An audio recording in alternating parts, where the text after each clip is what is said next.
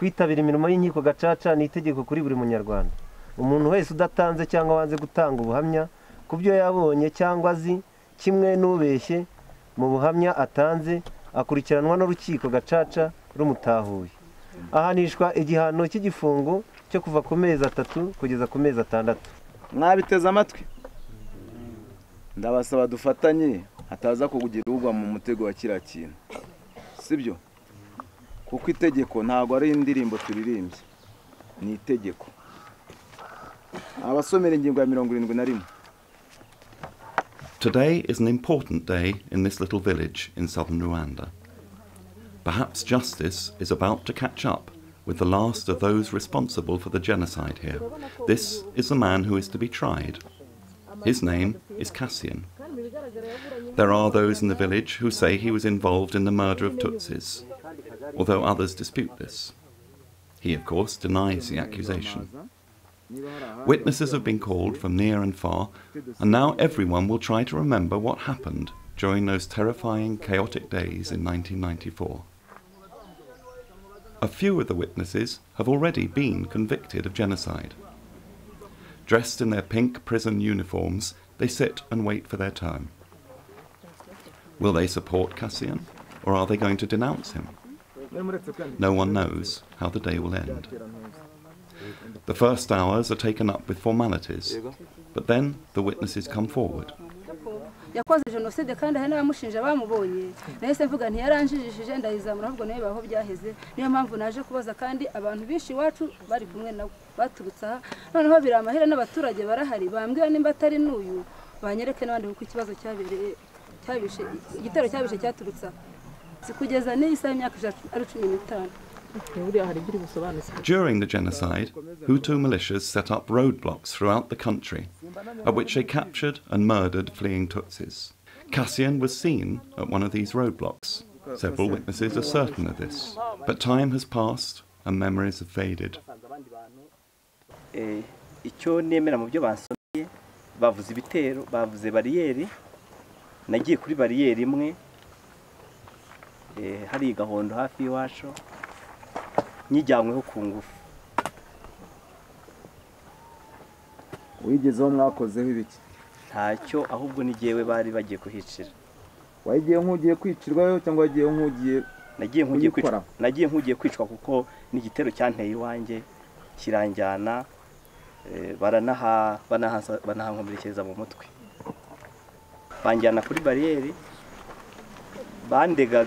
bandegaga ko ntabafasha kujya kuri bariyeri nyine. Ubwo ariko n'icyatumye ntayijyaho intambara igitangira hari mukuru wanjye bajyanye mbere ngo bagiye mu bitero bahita bamwicisa zanjye baza bavuga ngo n'abatutsi bene bo bamwishe. Ubwo rero nanjye nabaye mu rugo hamwe n'abandi mu muryango dutegereje gupfa. Ubwo nyuma bakoze inama nk'abavuye kwica uwo mukuru wanjye bajya inama yo kugira ngo bankurikizeho nanjye nicwe muri ubwo buryo bajisha ko banjyanye mu gitero. Cassian admits that he often carried an axe, but he claims he used it only to chop wood. Icyo nabanje kubona hanga harimo ceceka iteye ubwoba. Niba koko abanyarwanda tugeze muri 2009 turi muri ceceka sinzi ko hari n'amajyambere tuzagera na vision 2020 ntayizagerwa kuko biteye ubwoba. Niba umuntu w'amabaza atwari uri muri iki gihugu cyeko nari ku Kanyaru ko namenya gukana kabamuvumbuye aha bamwikiya wagendaga mu bitera agendaga bivuga ko ntarazi ko hazabaho Gacaca yahitaga bisubiramo akavuga n'uwo bishe nawo bishe nuko banganaga. Hari n'ikintu kiyishemo nk'umuntu w'umucamanza yaje noneho barangiza wagera ngo ahantu ngo bajya kubatemesha ibihuru. Ntabwo icyo gihe hatemwaga ibihuru hatemwaga umuntu witwa umututsi tubivuge tubyatu ariko abacamanza ndagira ngo bashishoze nk'abacamanza nk'abanyarwanda bashaka duhakanya turi kuri. A man turns up unexpectedly, wanting to testify that he actually saw Cassian commit murder. Nzimana w'umuhamya. Ngiye kuvuga ruko. Ibyo ngiye kuvuga ruko. Uwo mugabo uramuzi? Cassian. Ubwira ikintu aho muzo mu gihe cya Genocide. Hari igitero cyamanutse giturutse hano gahondo ku bantu bari bafite imitwe ngo yitwa ibinyange. Noneho araza ageze imuhira yari arimo mu bantu bishi iwacu yica mukuru wanjye. Ngo yaje mu gitero cyitwaga cy'umutwe witwa ngo ibinyange. Noneho bageze imuhira bageze iwanyu. Bageze iwacu. Papa yarapfuye na mukuru wanjye yombi nanone. Noneho yicamo uwo bita Karisa. Papa nawe na mukuru bapfuye uwo munsi. Bapfuye uwo munsi. Ariko uwo nabashije kubona yishe ni uwo bita Karisa. Then the main witness arrives, a man who has been convicted and served his sentence for participating in the genocide. He has confessed, repented, and has therefore been released ahead of time. He knows that he can be sent back to prison if he lies. He describes the murdering without sentiment.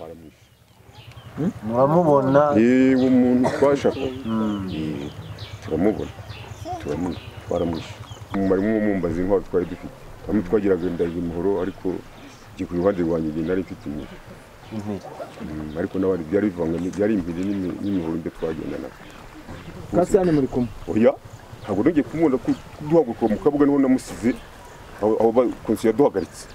Niho namusize tumanuka ariko twinjira hose tujagajaga ntabwo ngiye kumubona. Kuko nagendaga mu bantu bari imbere. Ntabwo ngiye kureba inyuma. Kandi batubwira bati nta muntu usubira inyuma. Subira inyuma araba ari kitso. Kandi nanjye narubahaga twari tugiye ngatugiye.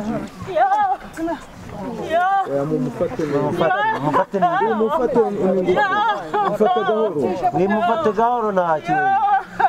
Nimutsikamira ariko. Bakaza banje nabizengera zabanje. Niba bari biyize.